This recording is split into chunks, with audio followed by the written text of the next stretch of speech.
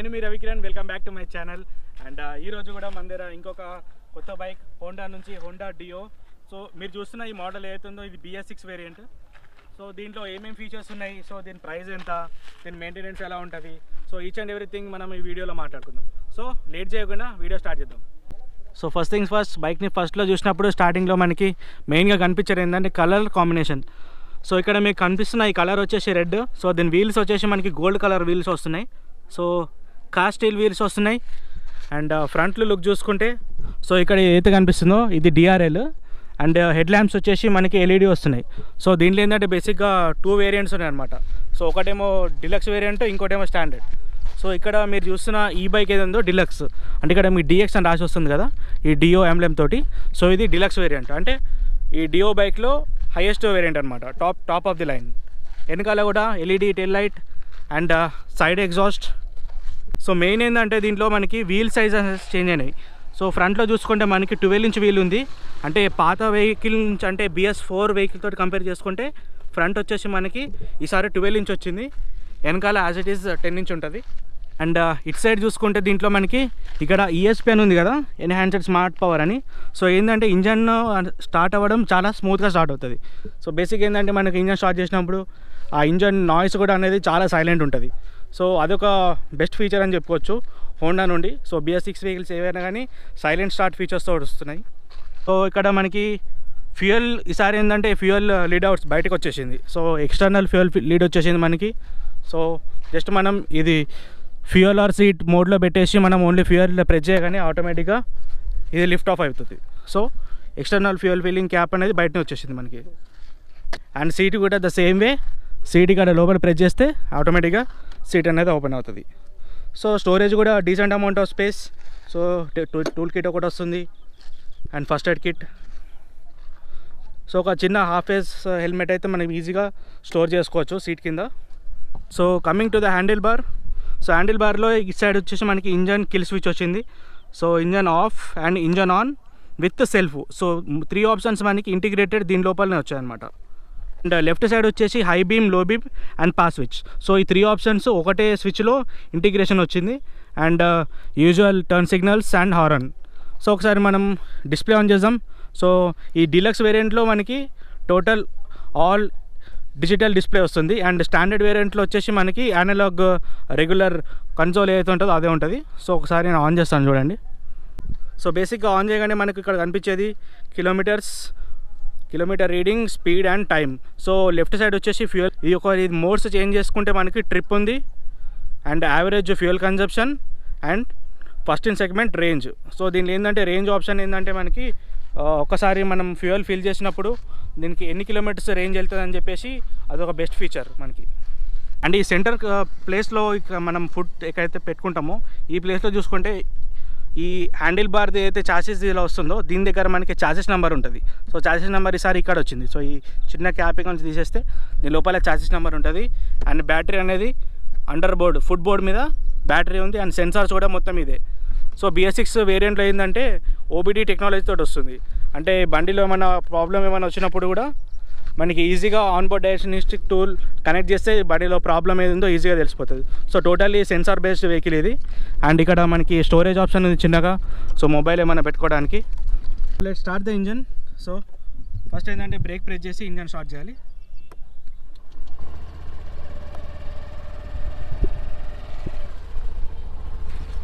Wow, engine is very refined.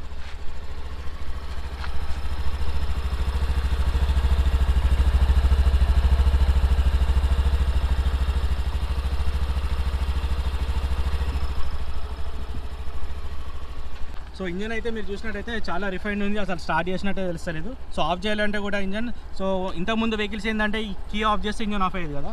So ఇప్పుడు మనకు అది అవసరం లేదు, జస్ట్ ఇక్కడ టర్న్ ఆఫ్ ఇలా చేస్తే ఇంజన్ ఆఫ్ అయిపోతుంది. Hondadio టెస్ట్ రైడ్ చేద్దాం. టెస్ట్ రైడ్ చేస్తూ ఈ బండి రైడింగ్ కంఫర్ట్ ఎలా ఉంది సో అవన్నీ చూద్దాం. So first thing first, bike మీద కూర్చున్నప్పుడు సీట్ హైట్ వచ్చేసి మనకి 650 mm అండ్ గ్రౌండ్ క్లియరెన్స్ కూడా 160 mm ఉంది. సో ఇంజన్ ఫిగర్స్ మనకి సరిపోతాయి మన ఇండియన్ రోడ్స్ ప్రకారం. So let's start the engine.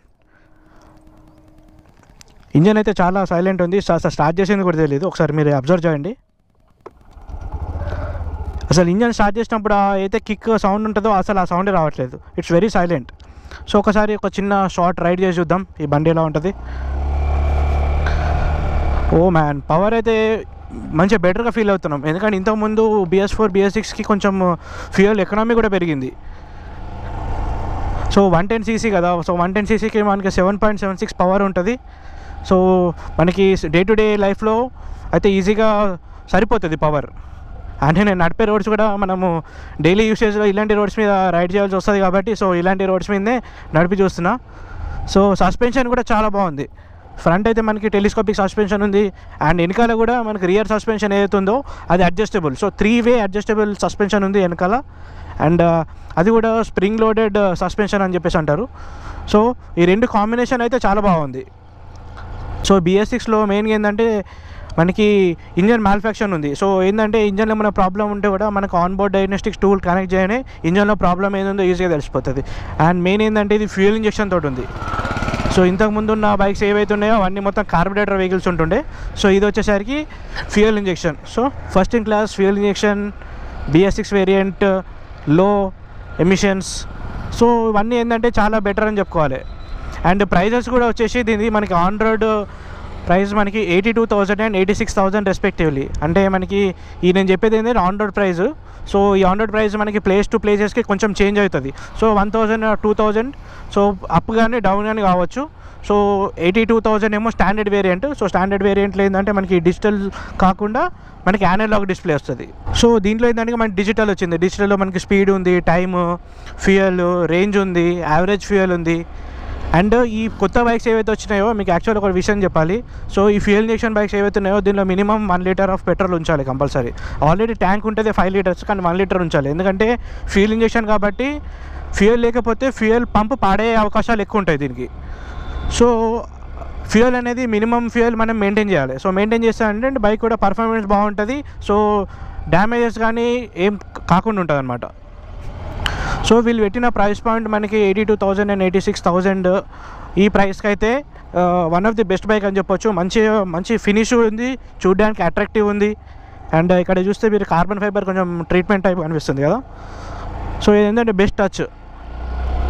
So బేసిక్గా స్టాండర్డ్ వేరియంట్కి డీలక్స్ వేరియంట్కి ఒక హెడ్ ల్యాంప్, ఈ digital cluster, and Alai వీల్స్కి colour. So only ఇవే డిఫరెన్సెస్, రిమైనింగ్ అంతా సేమ్.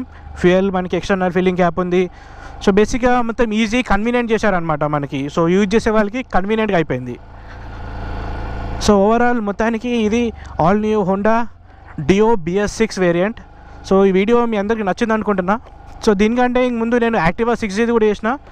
సో అది 110ccది చేసిన, 110 and 125cc కూడా చేసిన. సో ఇన్ కేసు మీరు ఆ వీడియో చూడకపోతే నేను పైన ఐకార్డ్స్లో దాని లింక్ ఇస్తాను, ఒకసారి అది కూడా చూడండి. సో మీకు డిసైడ్ అవ్వచ్చు, లైక్ మీకు ఏదైనా పర్చేజ్ చేయాలనుకుంటే యాక్టివా కొనుక్కోవాలా, డియో కొనుక్కోవాలా అని మీకు డౌట్ ఉంటే మీరు ఆ వీడియో చూస్తే ఏంటంటే మీకు క్లీన్గా అర్థమైపోతుంది. So overall this was the video. Vlog ఇక్కడ ఏం చేస్తున్నా. సో ఈ వీడియో మీకు నచ్చితే లైక్ చేయండి, షేర్ చేయండి. అండ్ ఫస్ట్ టైం నా ఛానల్లో చూస్తున్న వాళ్ళు ఉంటే సబ్స్క్రైబ్ చేసుకోండి. ఇంకా మంచి వీడియోస్ వస్తుంటాయి. So keep following me. This is Ravikiran signing off.